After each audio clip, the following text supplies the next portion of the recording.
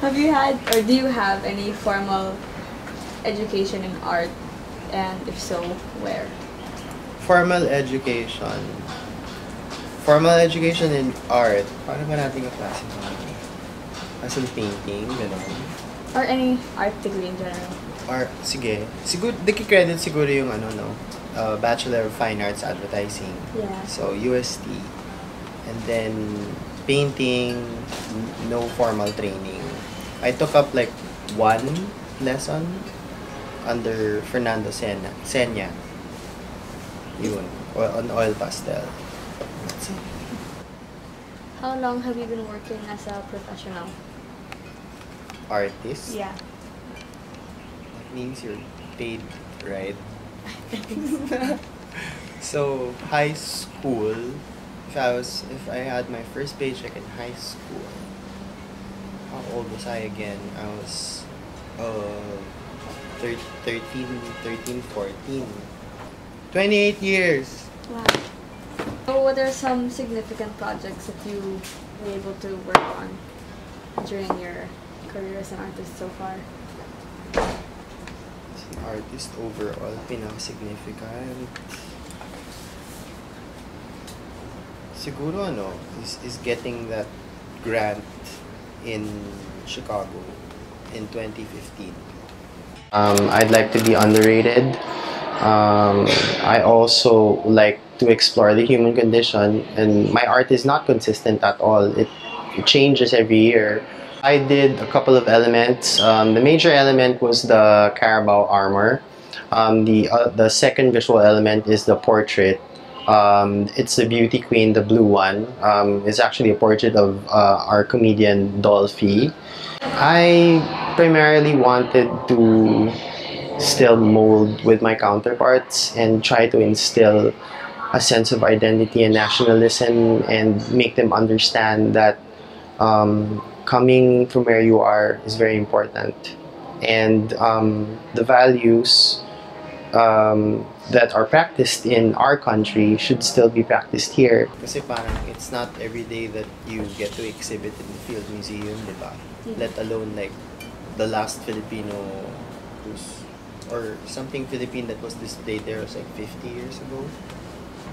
So yeah, well, it was not really that celebrated because not a lot of people were aware about it, but it's fine. I mean, it happened. Yeah. So you work primarily as an illustrator or painter, but you've told us also that you've tackled some graphic design projects a few years back. So what are some projects with graphic design that you've made? Wow. Watch the Dog. It's mostly some meron bang brands. I don't think I design for brands. There's a lot of them. Most of it I can't remember. One of them is a Mind Museum. Pero I was an intern, meaning parang I wasn't wholly I mean, I can't claim it as mine, but I came up with the name and then accidentally also with the symbol. So I guess that would be the most credible part. The others would be stuff that I do for NGOs and LGUs. Before it was Worldwide Fund for Nature or WWF Philippines, UNICEF, ano pa ba? Stuff to do with the environment, stuff to do with children. I gave workshops also designed for that. Designed those workshops as well. So I guess that also credits and legitimizes design. Packaging, none. We'll have to go through posters. Yeah, I've done some posters as well. One of them was for a play that became, no, it was a movie muna and then it became a play and then it became a movie again. Temptation Island. So yun. Temptation Island from the 70s and then just one of those samples. Ano pa ba? I can't recall all of them. So why do you prefer illustration and more traditional like, painting media as to working in graphic design? Right. Um, One, it's because you know how to do it when you draw it um, on paper is something that I I mean it's quite natural for me to plan something vector. Parang I mean people will say it's the same thing. You're just planning it on a computer. It's just not paper, right? Pero sa akin parang I don't see any charm when it's like super polished. I mean, I've achieved it when I planned it, so I like the planning process. Pero when it's coming to fruition now, when it's almost your final art, it's like, yeah, I mean, it's supposed to behave that way. It's a paying client, etc., etc. But it doesn't really lend its charm off me. So I'm more really comfortable with doing things by hand and working with paper, sharpening a pencil. All those menial tasks are parang important for my tactile knowledge. Parang it's just that ano lang talaga, have no appeal doing stuff on Photoshop or anything. I don't know it. I don't understand it. I would know its principles and elements that I can explain to you, but to actually sit down and render it, it's like, nope, not for me. Hours of staring at the screen and my back. Nope, nope. Thus, I enjoy painting more. I enjoy illustrating more. Um, I feel that my advocacy for illustrating for children hasn't been met yet, but there's a time for everything. Painting, it's an ongoing process. I will never stop. I will never give up, even if I don't sell. You know, an artist has to realize his full potential. That's why, parang, I guess, I still need to be one. So you talked about how much you enjoy the planning process of making up an artwork. Can you elaborate on your own personal process, how you come up with ideas? Okay. Siguro I'll segment it into two parts. One is a paying client, something that needs to get done, like illustration or graphic design, or a painting that needs to be um, a painting that's commissioned, or stuff that I do for myself. I come up with a show or my own children's book or something. I'm just chopping up the disciplines: graphic design, painting, and illustration. So, what's the question again? Parang the process. Yeah, what's your process of coming up with an idea? Coming up with an idea. So if it's a paid um, client for graphic design, of course, there's your usual thumbnails, rough, compre, final, approval, contracts, etc. down. That's that. Their expectations have to be met. So yung parang there is some sort of pleasure in achieving goals that are set. When you've made your client happy, check. Illustration, same process, check. Commission for painting, there are those who I don't know if they're challenging me or it's something that they really like. They will suggest what they want. I'm lucky enough if a client says, "No, we know who you are. Just do your own, do your thing. We'll take it anything. Yeah, we'll just pay you this much and then just fill up white space. Go bahala." And sometimes pag ganun, ako naman yung nahihiya. Yung parang, there must be something you like elephants. Maybe we can put that in somewhere. Para lang it's yours. And then for my own, the process is much different kasi wala time constraint ang ano dito. I play on my own time. So parang I can attach and reattach myself to a project. Meaning parang it's something that I can come back to versus parang working on something that's being paid. Yung parang focus has to be on that because you need to finish a deadline. Whereas if you're working for a show, may deadline naman yan, exhibit mo, pero usually 1 year. So, there's more time to simmer and then work. So you've been in the industry for a long time. How do you set yourself apart from other Filipino artists and illustrators? When not being as noisy as them. Social media is a monster. Parang I have no idea how to go around it. You know, it's not that anyone can manipulate the scene. Probably, siguro, that's how they monopolize. But, wala na. Sa akin, um, I've lost interest. So, what's the question again? How do you set Loopy. yourself apart? Oh, and also, oh yeah, a while ago. Well, syempre in advertising, you study to competition. So parang you can adapt, you can do that in art, that can work.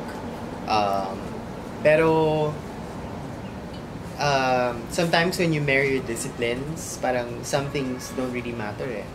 So para sa akin, I try to stray away from consciousness. So parang when everybody is wired in on one stream, then everybody comes up with the same subject. So if I stray away from that, then it means that collectively, if you look at everybody's work, you'll say na parang pare-pare yung theme, pare-pare yung kulay, ganyan. And then one work is gonna stick out. So what can you say about the graphic design or illustration scene in this country? Wow. Oh my god, is this a trick question? It's not. I might get into trouble with this. It's... I think it's as comparable as other countries when it comes to its development and its function. So there are a lot of graphic designers now who really want to integrate and define what Filipino design is. So there are steps towards that. There are people, there are design groups that are being formed. Ano ba? So yeah, ano siya? Towards ano ba? Towards its full development, there is a lot of I wouldn't say potential, but there is development. Yeah, how about the designers in this scene? Oh, madami magaling. Pag nakikita ko naman yung mga trabaho nila, there is a nod naman, and I know that they have knowledge of design spanning, the years. So when it comes to parang a sense of belonging into the future, they are able naman to carry that out there. So are there any designers that you think are particularly influential or significant to the scene, to the community? Filipino? Yeah. I'm not really that immersed, but I would say my colleagues na lang, kasi parang at least I see some initiative being pushed for it. So there's of course there's Team Manila, there's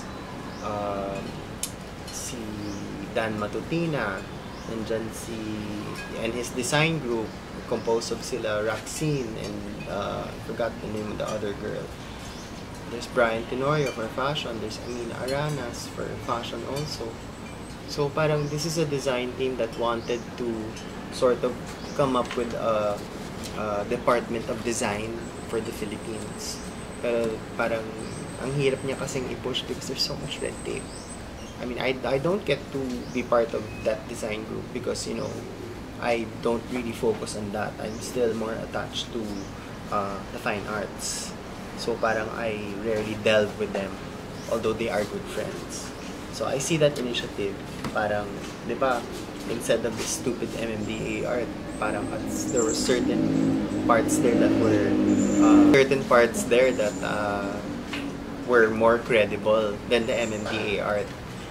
You know that part dun sa may Magallanes, the one with the corals, mga sea life.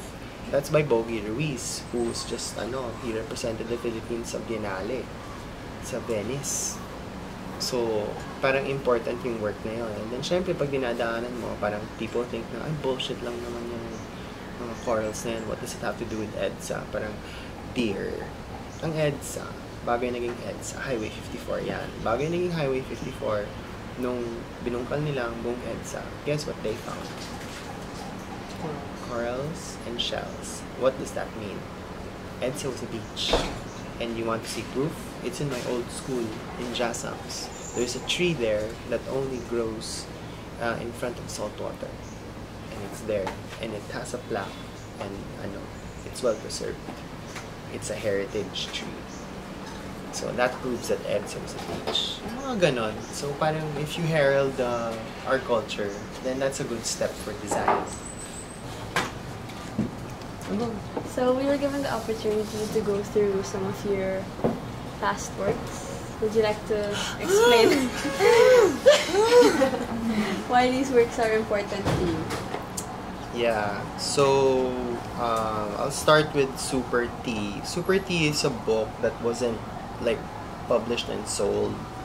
This is one of the actually my first book project. Ito yon for WWF Philippines. It's a story of a pig.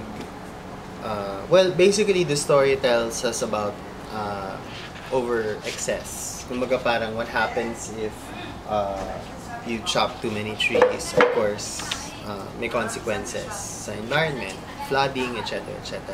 So parang they use the pig as a device for greed. Memorable siya dahil syempre first book ko. Pangalawa, it was fun to do. Syempre, when you see your first work out, it's like, what? And then, I became... This book is very special to me. This is an old cover. It's very special in terms of design. Kasi parang, of all of the books that kasi I designed the books din eh. Parang, I do the layout. Pero studies. I just give it to the graphic. I told you, I don't do shit. I just give it to the graphic designer as compre. Not final. Final art is the the artwork. Pero when I come up with studies, nandyan siya eh. Dapat yung, Mr. Moss, there's a story that you might like. Okay, email it. Manuscript. Habang binabasa ko siya, to. Dudrawing ko na yung mga characters, pina-formulate ko na siya. Ganito ako mag-thumbs. Habang kinikwento yung eksena, habang kinikwento yung mga characters, dinodrawing, niluluto ko na kagad. Nandito na lahat. And then, read it again. And then, let's see if they still register. If you still want to use the idea. And then, you start doing your cover studies. You start laying out your pages. Lahat ng nakikita mo dito reflects here. This one is this one. There it is. This one is this one.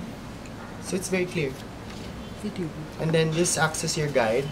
And then when you're happy with it, and like say this one, yung the ones in red, sulat yan ng ng publisher ko. Kasi pinapadala ko yung studies eh. Chine-check nila eh. Character studies, other accessories. Kasi there's a lot of negative space if you just leave this here when the text can fit. So, I have an advantage to fill it up. So, minsan there are illustrations that aren't directly connected or mentioned in the text. But you need to elaborate it more and make it more fun. Because habang binabasa ko to sa'yo, your eyes are gonna be everywhere. Remember our lesson, what is this called again? Deep space. Deep space. So there's deep space here, nakikita ng bata, parang at this, in the foreground, sinabi na parang mga madre na nagbebenta ng mga turnips. Parang, minention ba na may boxes? Wala. Ininagay ko dyan, where are they gonna put it in? It has to be realistic. It has to have a life of its own. When you paint a picture, it has to correlate. All the visual elements have to correlate with each other and interact. So I'm very proud of this kasi parang it's very British. Kumbaga parang the way, the consciousness and how they design books na parang it should be busy, Tapos parang I started reading about the science of book illustration, na parang malikot ang mata ng bata, it has to address to them, blah, blah, blah, because they can't read. Who's reading for them? The parents. Later on, they'll pick up, you know. And then yung about flow, about metering, you know, yung parang counting. Let's say, okay, for the first 3 pages, all of the illustrations will be on the right, all of the text is going to be on the left. And then you change the metering again. It's like composing music. And then you break in, you show like a double spread, and then you break it again, and then you shift everything back. Text illustration, and then break it again. You see the metering that I did? Yeah. It's 3, 1, 3, 1. And then let's change the music. Let's put it here. So parang your eyes are entertained. Yung parang I went to that extent na parang importante yung flow, yung libro. So yung parang you'll know that it's going to be a classic, you know that it's going to be on a bookshelf for more than 50 years, you know. So yung parang even though it's not that significantly rewarding financially, yung parang at least you pulled off that feat. So, and then this one, the blue crab one, parang I did for WWF also. They approached me for this project because there was a lot of overfishing for these crabs. And then I did the manual in Ilonggo, and I decided to, yung design niya, sabi ko, why don't let's stray away from available text. You know, let me handwrite this. And you know, it's part of the design. Sabi ko, they were asking, why do we need to allow you to write the text instead of coded na, di ba? Parang sabi ko, I think it's more, kasi ina-address mo dito, mangingisda eh. So parang, doesn't it feel more personal if it's handwritten? Yung parang, it's not intimidating. Kasi yung parang, syempre you want to look through the data, parang it's something that they should learn about, you know?